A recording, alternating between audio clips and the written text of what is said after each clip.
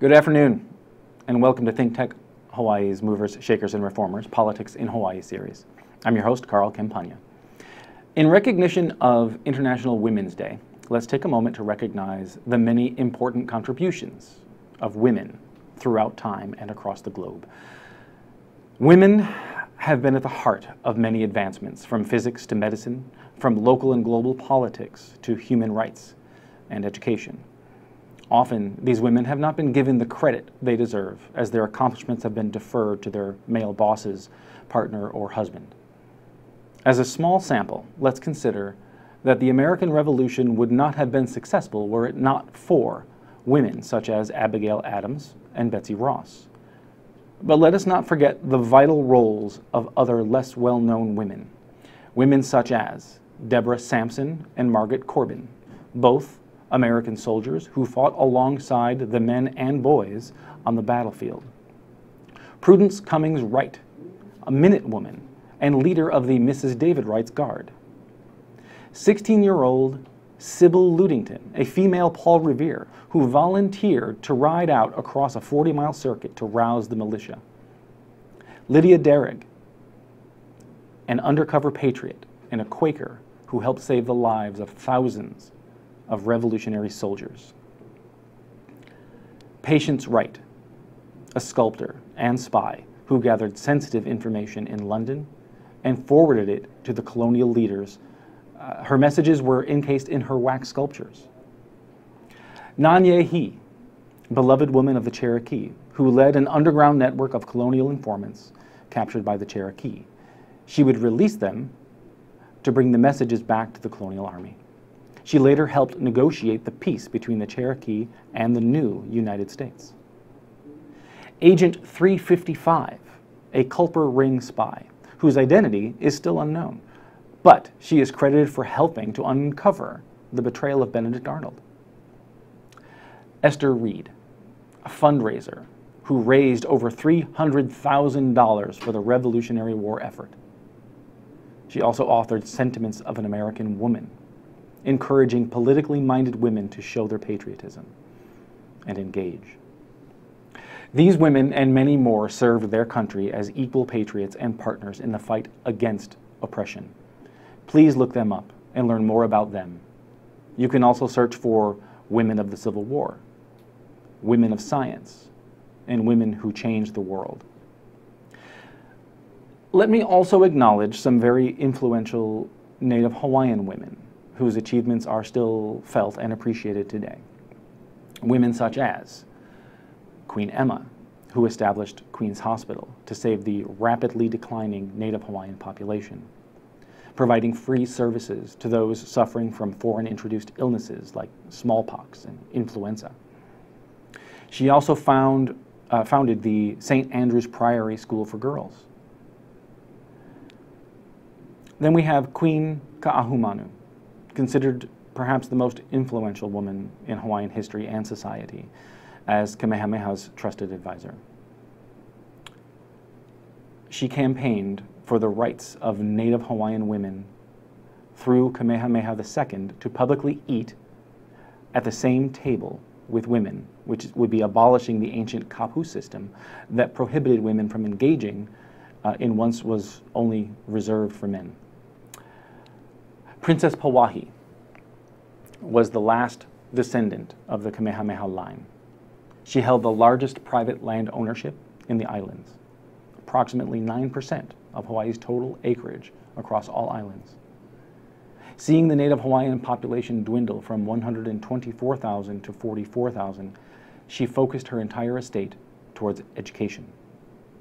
In 1887, Kamehameha Schools was established to bring educational opportunities to preserve, improve, and perpetuate the well-being of future generations of Native Hawaiians, both academically and culturally. Queen Liliuokalani was the last reigning monarch of the Kingdom of Hawaii. She wrote a new constitution that would have restored the veto power to the monarchy and enabled economically disabled Native Hawaiians and Asians to have voting rights and a voice in the political process. Unfortunately, the Constitution never became law, as she was illegally overthrown by American and European businessmen, supported by the U.S. military, who were threatened by these new governing views of the Queen. Imprisoned in her own palace, she is remembered for her resilience, belief in peaceful resistance, and her attempts to re-empower the people of Hawaii over corporate interests. Patsy Takemoto Mink, the first woman of color and the first Asian American elected to U.S. Congress. She was a leader in both local and national U.S. politics. Her fierce, nationally televised speech at the 1960 Democratic National Convention is credited for persuading 2/3 of the Democratic Party to continue their progressive stance on civil rights issues, including school desegregation and making the Civil Rights Commission a permanent agency. She also authored Title IX, a law which bans gender discrimination among federally funded education programs. And in 1972, she became the first Asian American woman to seek the presidential nomination of the Democratic Party. I encourage you to look around at the women in your life and around the world and really see the inspiration of their leadership. Thank you for joining us on ThinkTech Hawaii's Movers, Shakers, and Reformers, Politics in Hawaii series. I'm your host, Carl Campagna. We will return in 1 minute to talk about an opportunity. Stay with us. Hello, my name is Crystal. Let me tell you, my talk show, I'm all about health. It's healthy to talk about sex. It's healthy to talk about things that people don't talk about. It's healthy to discuss things that you think are unhealthy because you need to talk about it. So I welcome you to watch Quack Talk and engage in some provocative discussions on things that do relate to healthy issues and have a well-balanced attitude in life. Join me. You're watching ThinkTech Hawaii, meeting people we may not have otherwise met and helping us understand and appreciate the good things about Hawaii. Great content for Hawaii from ThinkTech. Beirut is a city that never dies.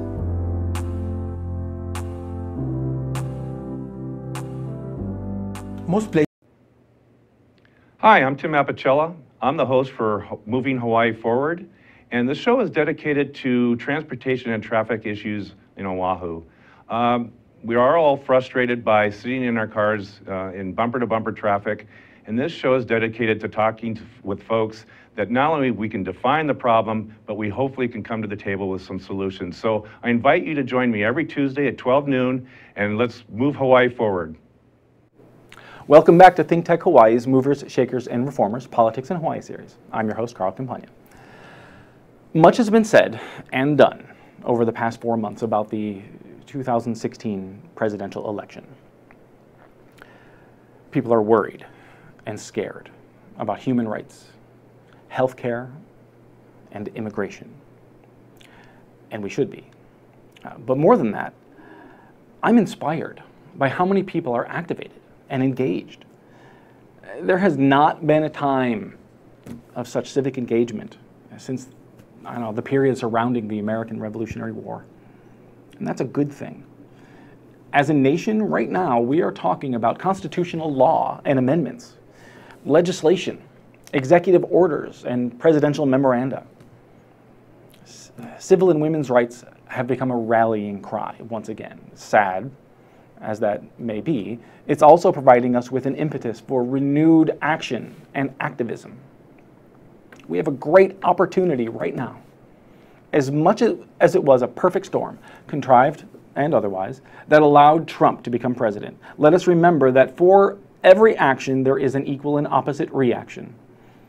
Or in this case, the giants of grassroots organizing have awoken, and they have names.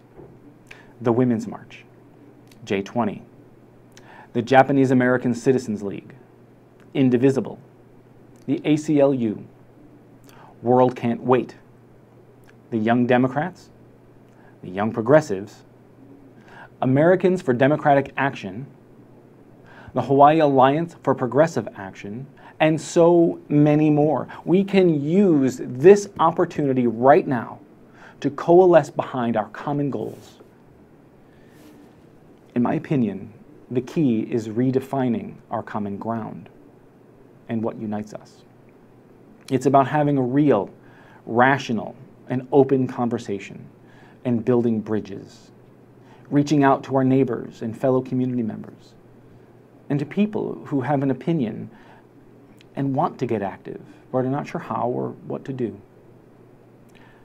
There has been a huge and will ultimately prove to be a positive reaction to the new Republican administration.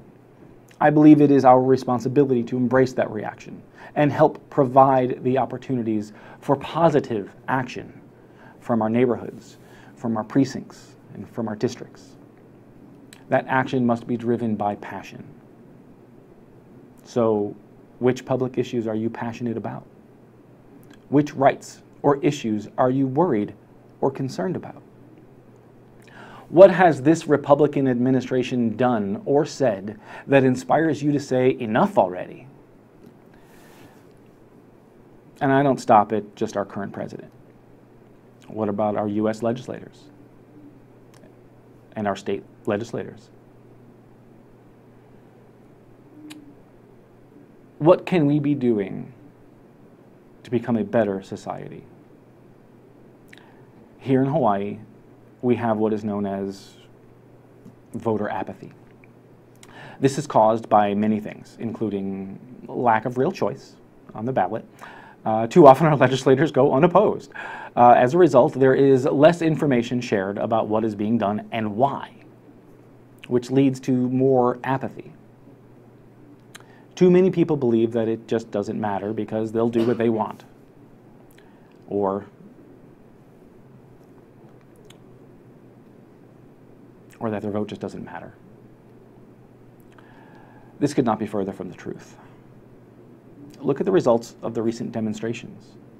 The executive orders and policy has been affected.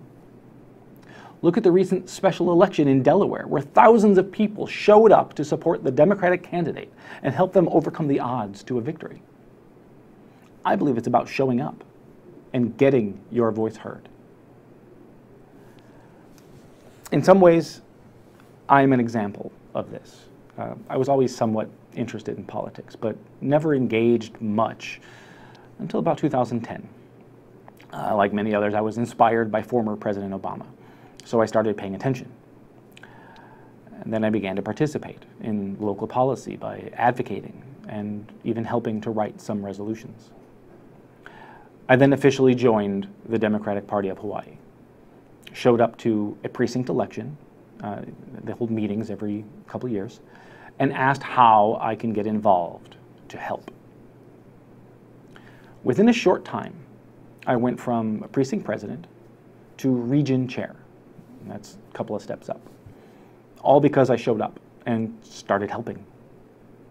I served as chair of Region 3 of Democratic Party of Hawaii until 2016, when I stepped down to run for the final months of my state Senate campaign.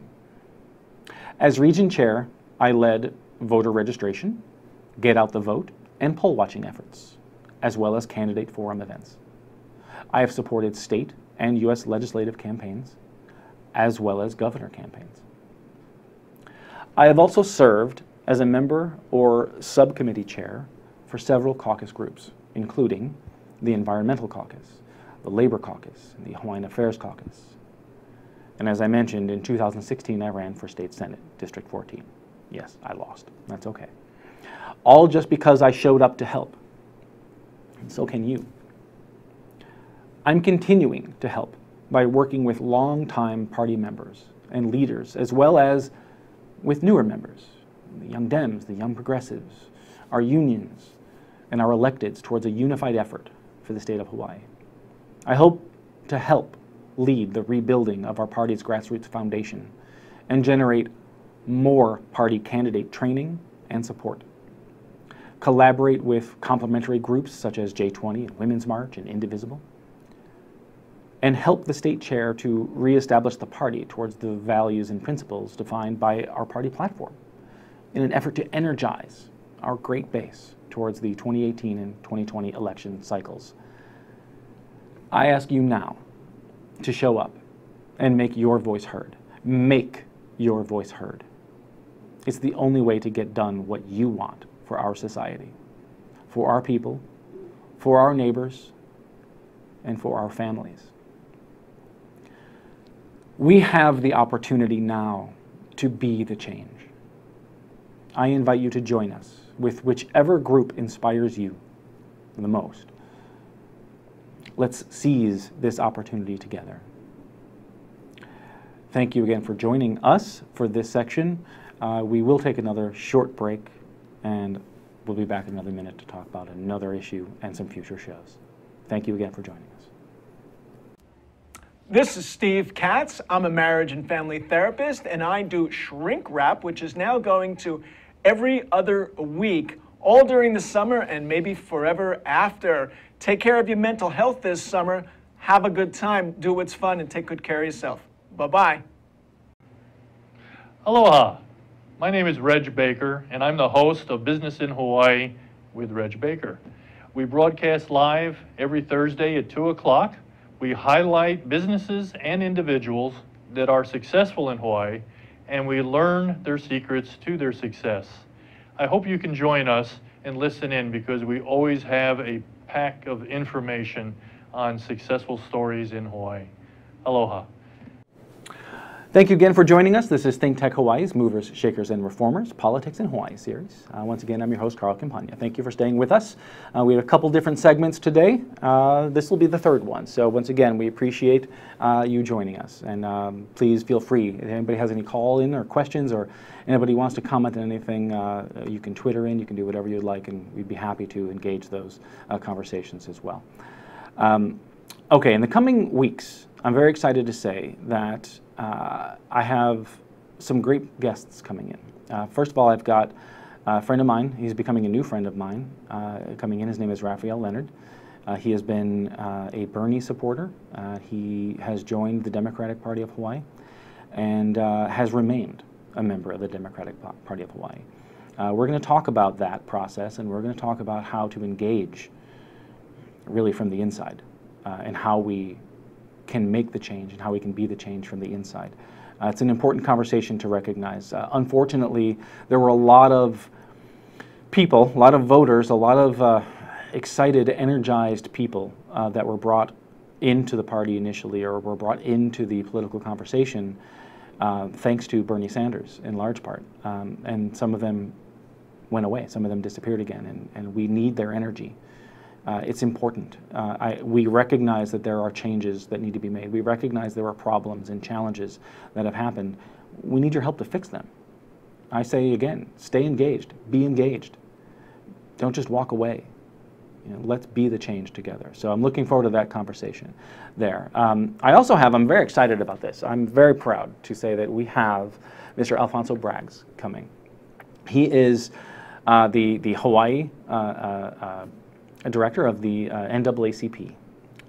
It's going to be an extraordinary conversation I'm looking forward to having.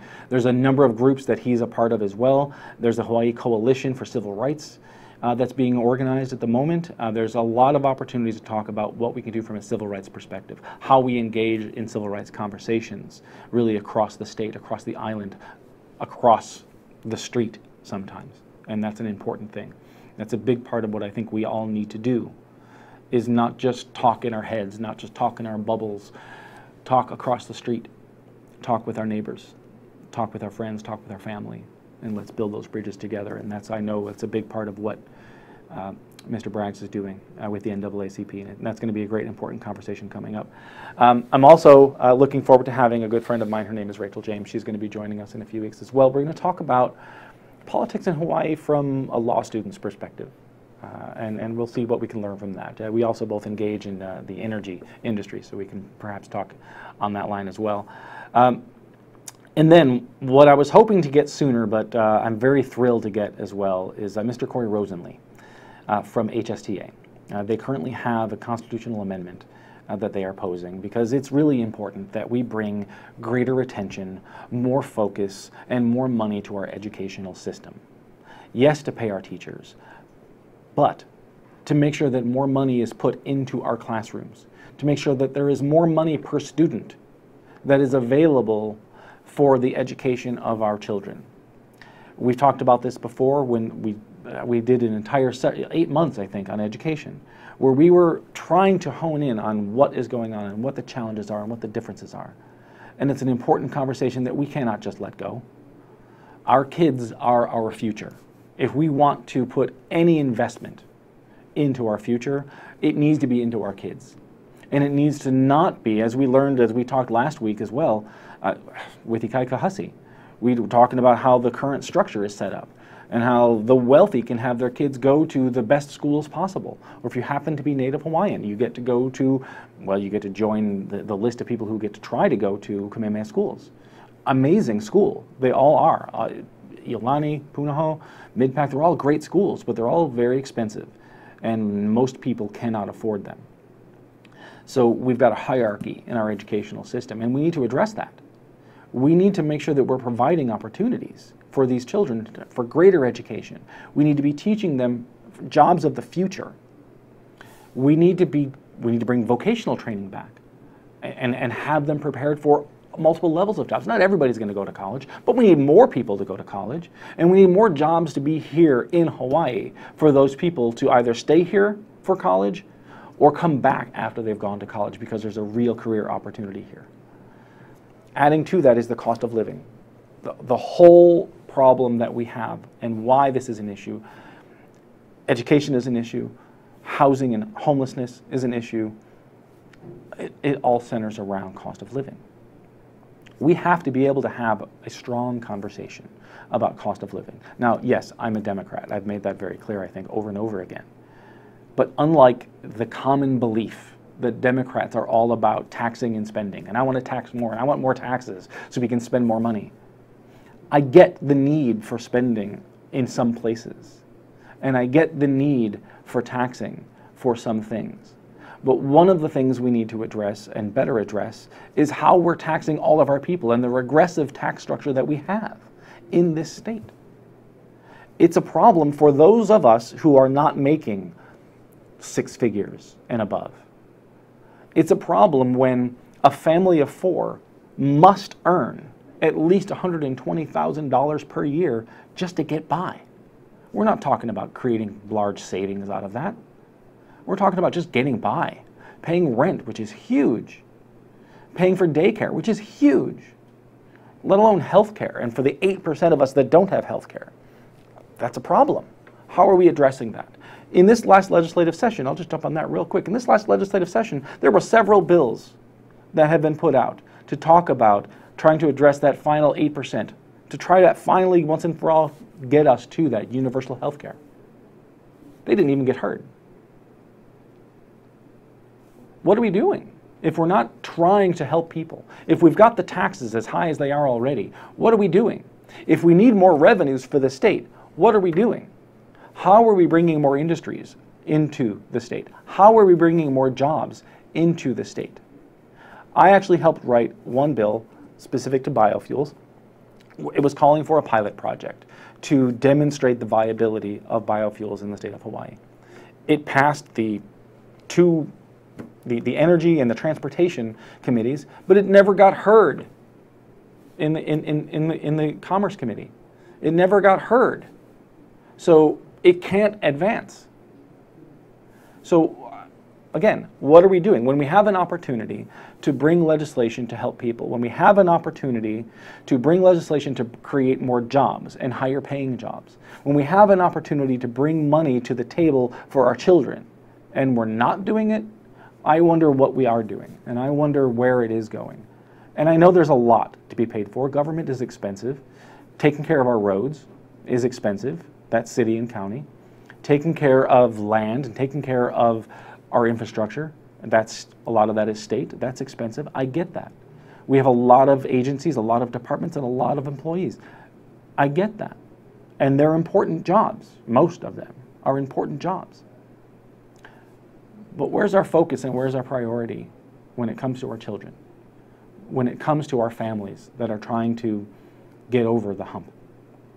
When it comes to the ability to have health care provided and housing.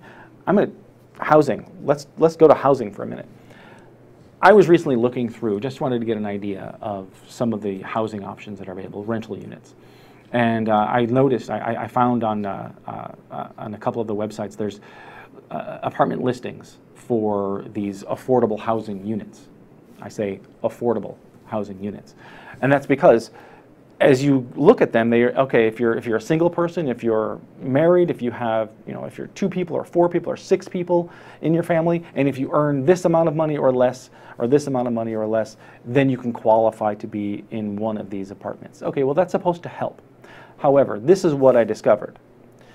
A family of 4, remember I mentioned a family of 4 needs to make $120,000 a year just to get by. But a family of 4 would need to earn less than $120,000 to qualify for an apartment in one of these affordable housing units and pay $2,500 to $2,800 a month. Try to do the math on that when you figure $2,800 per month. Plus, if you've got 2 kids and they're going to school, well, they're probably not going to a private school, they're going to a public school because you can't afford that. So how are we looking at all of this stuff and addressing this and saying, how are we making it easier for people to live here? How are we addressing cost of living here? How are we bringing more jobs? So again, thank you for joining us. This is the end of our show now. Thank you for joining us. This is ThinkTech Hawaii, Movers, Shakers, and Reformers, Politics in Hawaii series. Thank you to the staff, the crew, and to everyone here at ThinkTech Hawaii. Thank you for joining us each week. We will see you next week. Take care.